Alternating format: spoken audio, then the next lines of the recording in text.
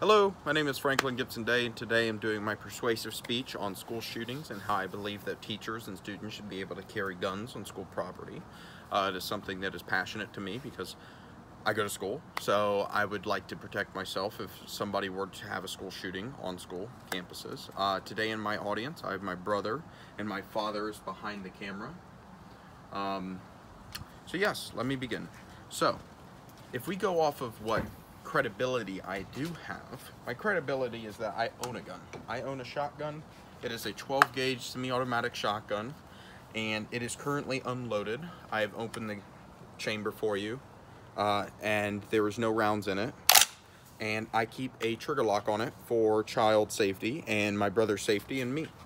I also keep it locked up in the house, and I do not let anybody touch it other than me and my father, which I'm the only person that would use it. So yes, I have had a lot of political differences with my family, myself, and a few other people, and it shows. And we live in a southern state, which means that there's a lot less gun laws and a lot less gun laws than the north. For example, if we go off of Chicago's crime rate was tremendously high after they enacted their bill to ban guns, and then they lifted their bill, which proceeded to drop the crime rate.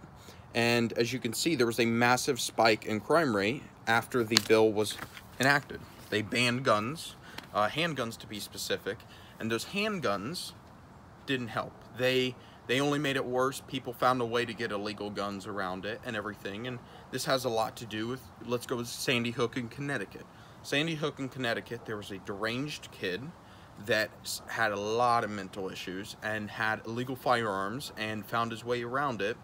And Connecticut's one of those states that is heavy on gun violence when it comes to, they ban guns, and they have a lot higher of a crime rate now because they did ban guns for a short period of time. Every state that has banned guns in their past has only caused bigger problems when it comes to that. If we move on to Florida, which is a southern ruby red state, typically, you end up having higher crime rates after you ban guns, and then they loosened their gun laws, which they enacted something that is called a right to carry, which means that they are allowed to carry, concealed carry, without getting a permit, and they are allowed to go through training and everything and still get that permit without officially getting a permit. They don't have to go through the process. They just have to take some training, and that's it. But that is a good process because you get trained how to use your gun, you get trained how to use everything that you need, and that is why there's a lot less crime rate down there. Now, when it comes to school shootings and the reasoning on why people should have guns on campuses, I don't agree with a high schooler, maybe 18, but you're not old enough. I don't agree with that, to carry even a shotgun or any sort of gun on campus. I believe in high schools or anything lower, it should be a teacher that carries, at least one concealed carry teacher per school, and I think that it should be something along the lines of they keep it on them at all times, nobody knows who it is. And for example, in my last school, we had a teacher named Mr. Hanud. He was 6'9", he was probably the most manly man you could imagine, and he had a concealed carry license, and he concealed carried off school. I think that he should have personally concealed carry on school and protected our school. We did have one bomb threat and a few other school shooting threats throughout the years. If I had him there, I really would have felt safe and I would have felt happy. That is a big example in why I'm saying maybe not me when I was in high school carrying a gun because I was immature, and everybody in high school is immature, but I think a teacher should. I think a teacher should be able to conceal carry. I think they should be able to carry and protect their kids and their students, and if that tragic event were to happen, they'd be able to protect them. Now, when it goes to college, once again, I really don't suggest having a shotgun or some big clunky weapon. I think having a pistol, if you go through the process, get your concealed carry permit, get your concealed carry license, and then you move on and you are able to conceal carry or open carry even, I'm okay with that, on school property. As a college student, I think you should be more than willing and capable and able to. When it comes to teachers, I think teachers should be able to do the same exact thing. I don't think that there should be any restrictions to that. I think having guns on property, on school property, is a big driving factor when it comes to safety of schools. Safety of schools is a big, big thing when it comes to me. I think if I go to college and I am sitting there in class and somebody says, hey, there's a school shooter, I want to be able to draw my pistol and be able to defend myself and my fellow classmates without having to worry about it.